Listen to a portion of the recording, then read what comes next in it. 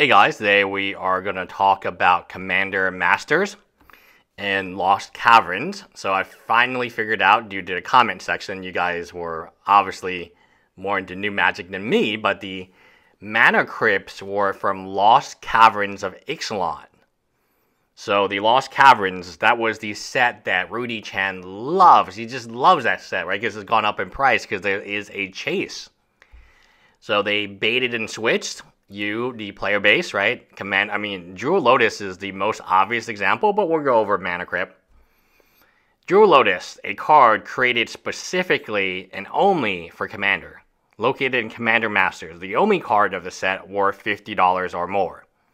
In fact, it's worth $100. It has 3 different variants worth $100+, including the textured foil at over $500, $600 at one time. A must-have in every single EDH deck. Let me repeat this again. It is a must-have.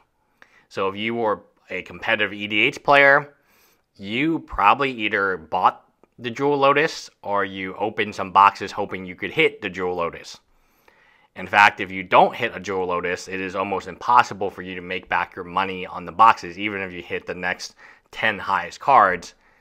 They're all foil etched and textured, so there's not that many of them in a box anyway. So it would be, I think, impossible to make back the $300, $250 value of a collector's booster box unless you hit the Duel Lotus in some capacity.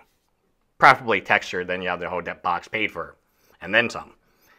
Now you got the Mana Crypt. So these are 2 of the biggest staples. So let me repeat this again. These are 2 staples of Magic Commander. They're in every Commander deck, and they banned them. Now they banned them. Now who's banning them? So the Sheldon guy, I think, rest in peace, the creator of EDH, I believe he used to do the Commander ban list, and then obviously he passed away.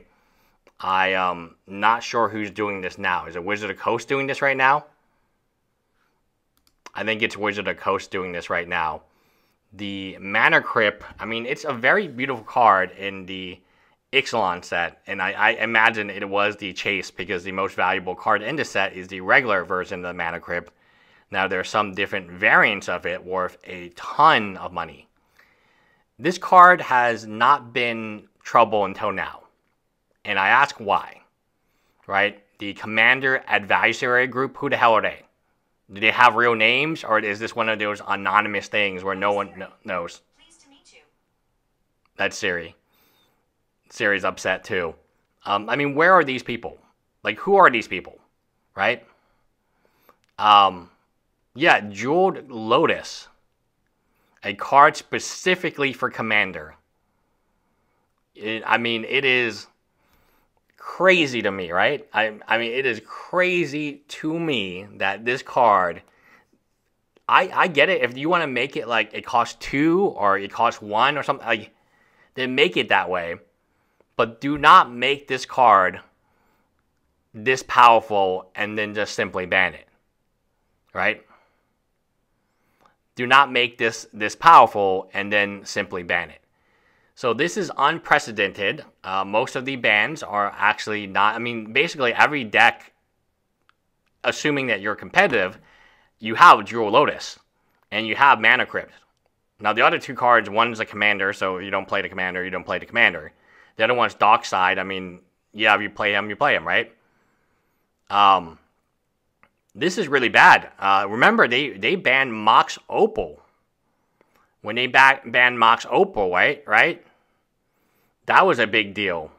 But this is a bigger deal because this is a lot of money that is down the drain. And then, you know what? I guarantee you something. They're going to come up with another version of Duel Lotus. They'll call it Duel Lotus Petal. It's not like they've done that. Oh, wait, they did. And then it'll be like, add 1 mana of any color to your thing. Right? And then it'll be like a Mox version, but only for Commanders.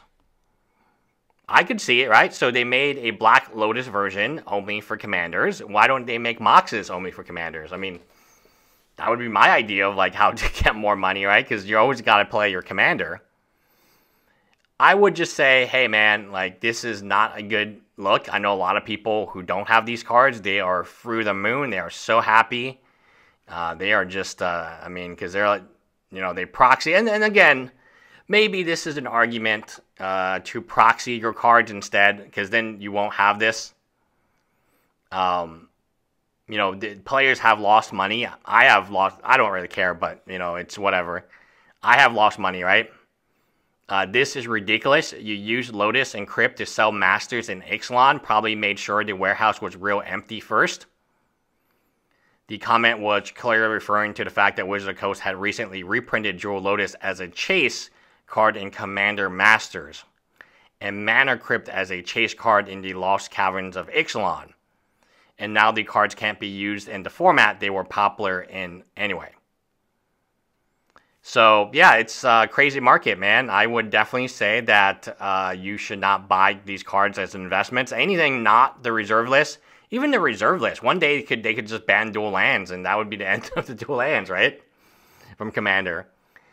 Who is this committee? What are their names? They will never give it to you. It's one of these things when they were writing all those rainbow articles, and it was like, hey, look at this rainbow. Look at this sunshine. Oh, Chandra definitely gay.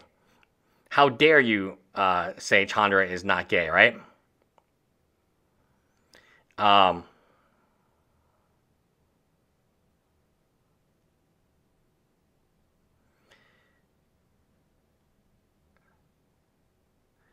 Anyway,